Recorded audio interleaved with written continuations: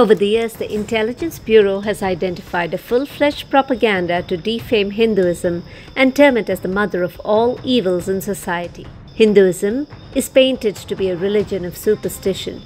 The aim is to spread anti-Hindu propaganda and ensure that the native culture and tradition are rejected. Foreign funding is at the bottom of it. Big donation from convent schools, funding through allied businesses, de-addiction centers, vocational training institutes, and more have been found. However, a large part of the funding has always been through non-governmental organizations.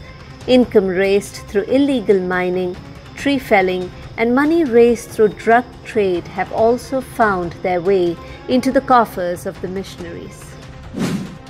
There are speculations that Swami Paripurnanandaji, head of Sri Peetham at Kakinada in East Godavari district, Andhra Pradesh, will join BJP on Vijayadashmi Day and likely be its chief ministerial face for the Telangana polls.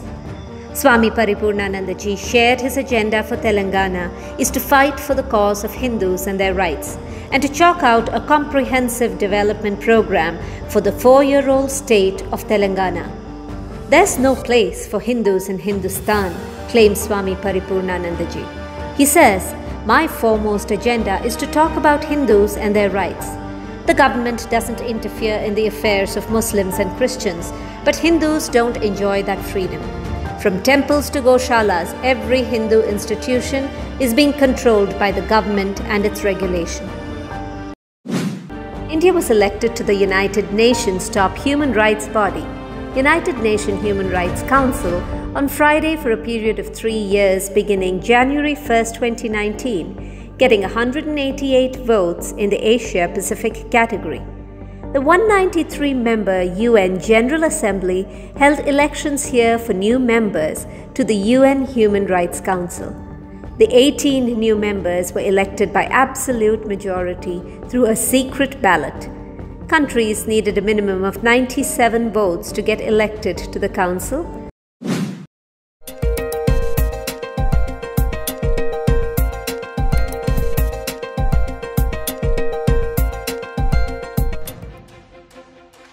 We'd like to end today's Hinduism Now capsule with a fundamental principle of inquiry in Hinduism, Athatho Brahma Jignasa. Let us now inquire into the ultimate truth.